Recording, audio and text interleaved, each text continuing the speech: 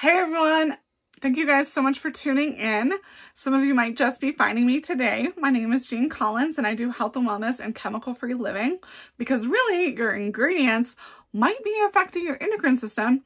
And if that's happening, it's not really that good because it can cause immune system issues as well as sex drive issues. Yep, you heard me right. So many things, low energy as well.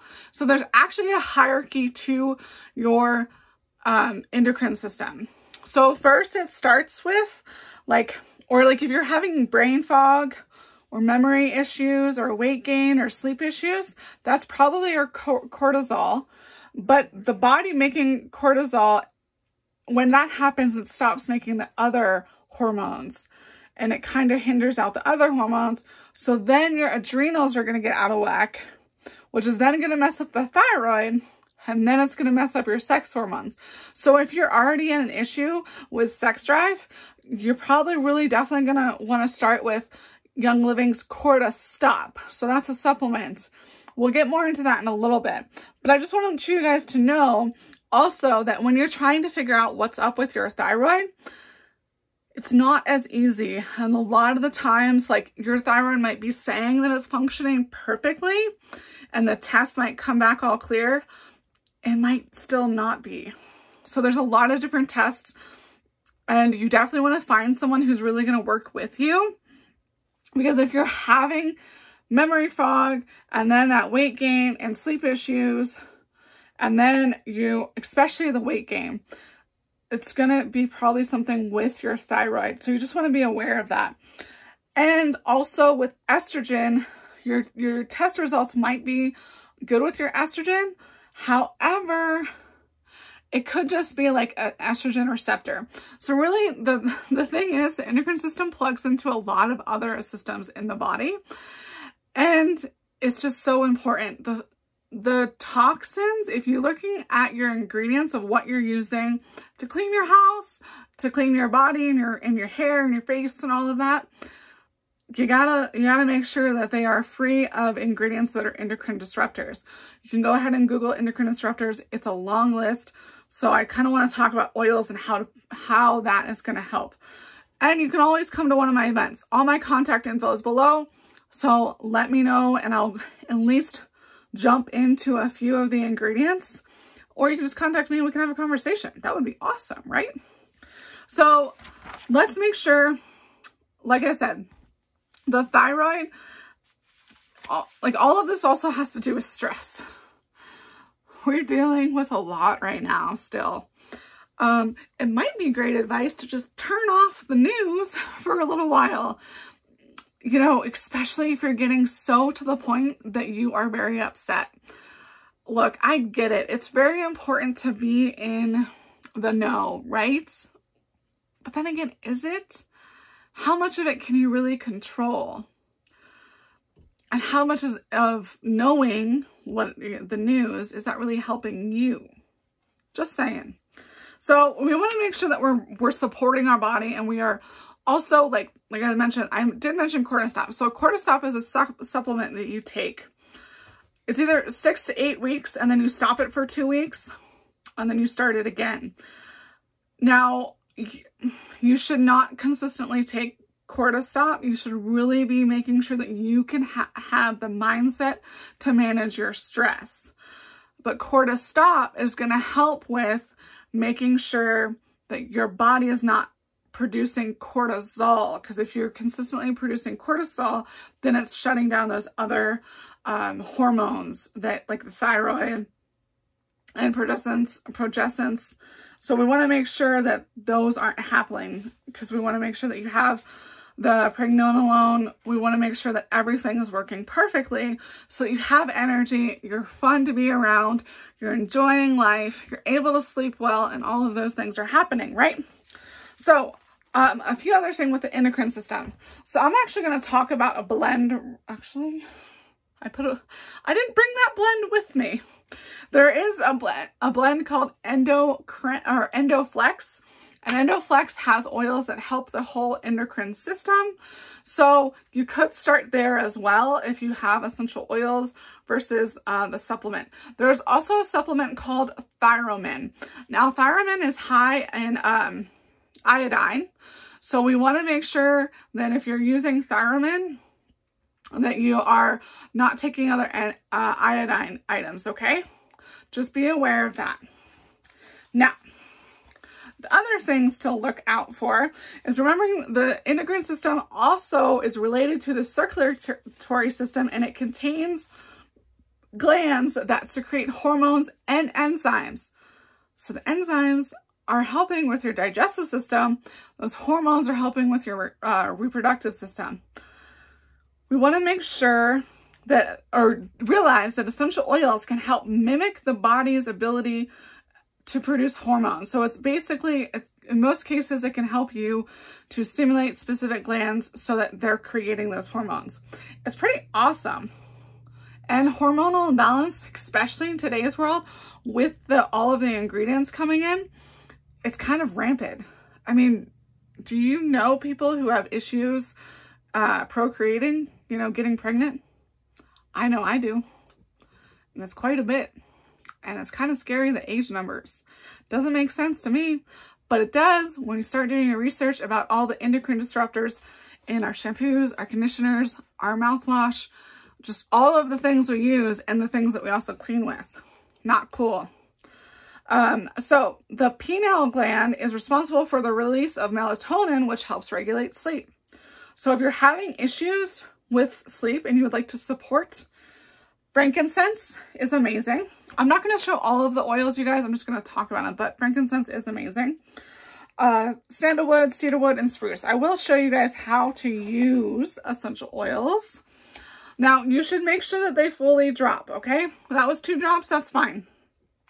We have trillions of cells in our body, and essential oils work on the cellular level to support the cells, right? So frankincense is amazing for the brain. Actually, a lot of these oils that are great for our endocrine system and our glands are also really good for our brain, which makes sense because a lot of these are in the brain region area.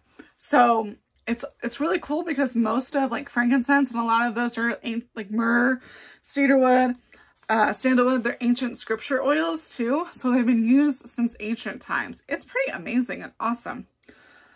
Okay, so frankincense, sandalwood, and cedarwood are to help support the pineal gland. You can smell the oils. You can put them on the crown of your head. You can apply them to the back of your neck. You can put them on the bottom of your feet, near your big toe. There's so many different ways. The hypothalamus is part of the brain. Remember I mentioned that? Which links the endocrine system to the nervous system by way of the pituitary gland. The hypothalamus regulates hunger, thirst, body temperature, along with sleep and alertness. So peppermint, which makes sense, peppermint helps you have energy. Peppermint, lavender, cedarwood, dill, frankincense, sandalwood, and marjoram help with the hypothalamus. Some of those you're able to use in your mouth as well. Just smell the oils, diffuse them. You can put them on the base of your neck. Pituitary gland is at the base of the brain and is responsible for regulating growth, metabolism, and reproduction. Remember I told you the endocrine system is really important for your weight, like how much you weigh. And if it's out of whack, it's going to probably be hard to release weight, and it might even be hard to gain weight. You could be on either side of those spectrums, okay? So again, the pituitary gland is at the base of the brain and is responsible for regulating growth, metabolism, reproduction, as well as stress and blood pressure, which makes sense. It also regulates temperature and pain relief. And it's really cool because it's the size of the little area of the pinky, the tip of the pinky. So, or you can think of like a small pea, and it has a big job. It's pretty awesome, right? The body is amazing. It's really cool. So essential oils to help the pituitary gland are frankincense, cinnamon bark, and cedarwood. All of those are ancient scripture oils and also just help in general with the brain, which again makes sense to where the pituitary gland is located. So you can drop one in your hand. You can dip your thumb into it and place it on the roof of your mouth and hold for 15 to 30 seconds. And I would suggest the frankincense and cinnamon bark vitality for those. Thyroid gland is in the neck, and it's 2 lobes connected to each other. It's almost like a butterfly, or the outline of a butterfly. The thyroid regulates energy in our body. It helps our body know how to react to other hormones as they're released. The thyroid is huge, and there's actually 4 diseases associated with the thyroid. The 2 main ones are hyperthyroidism and hypothyroidism. Hyper is overactive thyroid, hyper overactive. Hypo is the thyroid produces less than normal hormones. Common symptoms of the hyperthyroidism, so the overactive, increased appetite, increased heart rate, weight loss, fatigue, diarrhea, heat intolerance, and sweating. Hypo would be weight gain, fatigue, slow heart rate, hair loss, and cold intolerance. Essential oils that help just support the thyroid in general is geranium, carrot seed, cypress, and myrrh. So if you want to help support hyperthyroid, wintergreen, sandalwood, frankincense, black spruce, and lemongrass. This, you guys, is all up to you. You guys know I'm not a doctor. I'm just reading information and letting you guys use that information. If you have these issues and have these diagnoses, talk to a doctor, okay? All right, cool. So if you have more support with hypothyroid, spearmint, myrrh, peppermint, frankincense, clove, cedarwood, ledum, and myrtle. Just giving you guys information. So adrenal glands are at the top of the kidneys.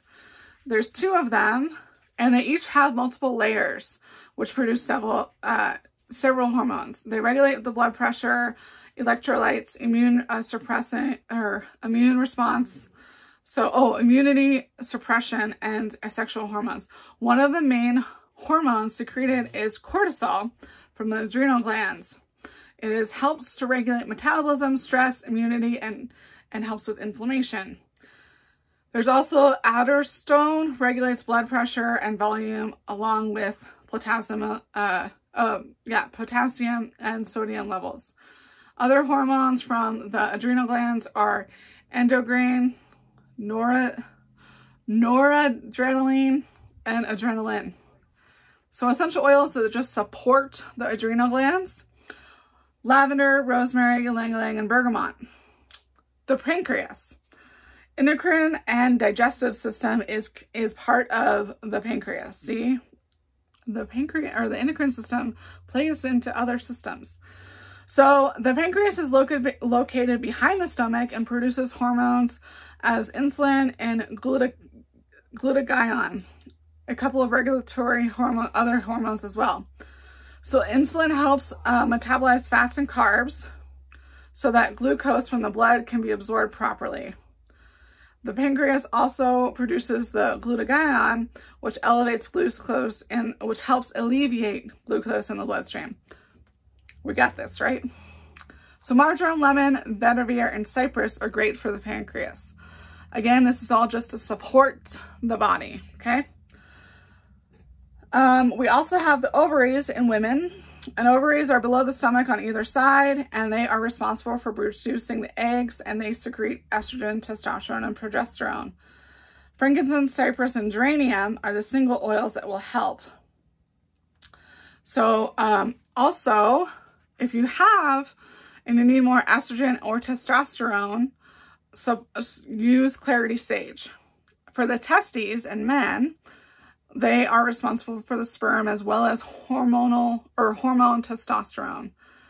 Essential oils to support the testes are patchouli, ylang-ylang, spruce, and copaiba. Estrogen and testosterone support for men is Clarity Sage. This is just all info. So I hope that helps you in making sure that your endocrine system is working. Please also look into your ingredients and stop using toxic ingredients. Because even if you're using some of these essential oils to help support, if you're using toxic ingredients, you're like negating it out. You're not going to get better and have more energy and all of that. And the endocrine system, as you guys heard, is really important for, again, your immunity, your weight, your energy levels, because the adrenal glands are in there. So you want to make sure that you're really looking at your ingredients and becoming an ingredient savvy sleuth. So I hope you guys have a beautiful rest of your day, evening, night, wherever you're at. Thank you guys so much for subscribing and just being amazing. Bye.